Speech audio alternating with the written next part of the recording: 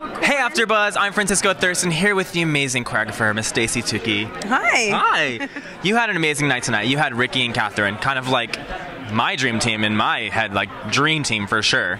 Yeah, I mean, you can't really go wrong with those two. The thing that it brought was an incredible amount of pressure because you're like, they're so extraordinary. Yes, they could do anything, but people expect a lot from them. Yeah. But today, I mean, they blew me away. I mean, it's the first time in I've done this, gosh, for 7 seasons or something crazy, and it's the first time I literally was in tears. Like I couldn't control myself. For real, that was like your first time. They moved me to a place where I had never been, and that is so magical for a choreographer to get to experience them take your work to such a high level. Yeah. I mean, it was amazing to me. And you've had some pretty highs on the show. Like you kind of introduced Christina Perri to the world, and like you've had these amazing moments. So that's kind of awesome that these two. It was really one of my I think it was actually my favorite moment on the show. Yeah. For me personally, just the way that what they did, where they took my work, and I think it's like the dancer's job to do that. And it was so they were so calm, they were so at peace that they were able to just shine like their beautiful talent and light on the stage, which was.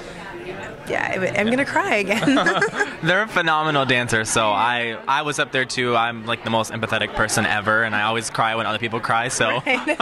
I'm right with you. I'm right with you. Can you kind of like explain Ricky's work ethic to America? Because we've seen his journey on the show, and he's been praised and time again, but what they don't kind of see is like his amazing work ethic on the show.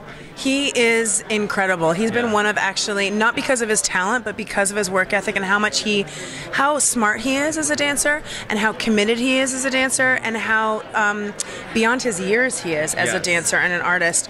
You don't come by that. That's a gift. And so people don't see that. They see his fantastic ability, and everything he's done has been amazing, but that's not because he is just kind of like showing up. Yeah. You know, he is working his butt off, and he is honestly, I can say that I actually said that to him because I've known him as a dancer in the past. Oh, really? Before the show, I've taught him in different situations and conventions and things, and I've always just thought, oh, he's just one of the gifted ones. Yeah. And then you get him in a studio and you see, no, that is hard work, dedication, and just true genius, really. I'm a huge fan. I think he's phenomenal. Me too.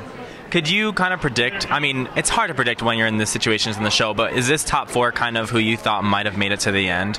Not at all. No? No, actually, I think this year was the first year, well, you never know. You never know who's going to make it. I definitely, I'm not surprised with Ricky at all. I'm not surprised with Jessica, actually, at all. But I think Zach and Valerie kind of blossomed as the show went on.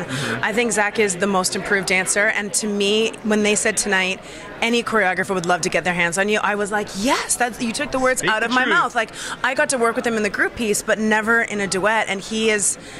But I would love to work with him in the future, because there's something about him that is just, you think he's made it in this amount of time, he's grown this much, what could happen if he keeps going, you know? So you never know with the show who's going to make it. You don't know. I think it's always a shock. I think it was a shock when Ricky went home. I think he was kind of a heart of the show as well, but these 4 deserve to be here, and they proved that tonight. I think it was our best finale performance night in a very long time. Yeah.